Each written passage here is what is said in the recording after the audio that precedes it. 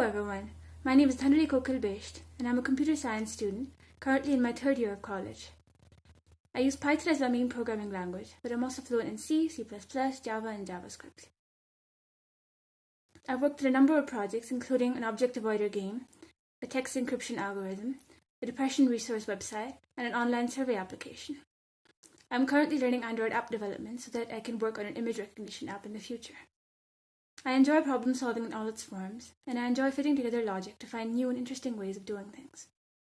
I also have a lot of experience teaching, having been associated with the Himalayan Village School since 2014, where I work as a volunteer teacher for students of grade 1 to 8, teaching them English, science, social studies, and math.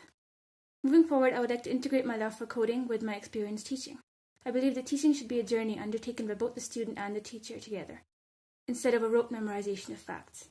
I hope to find people who will accompany me on this journey in the future. Thank you.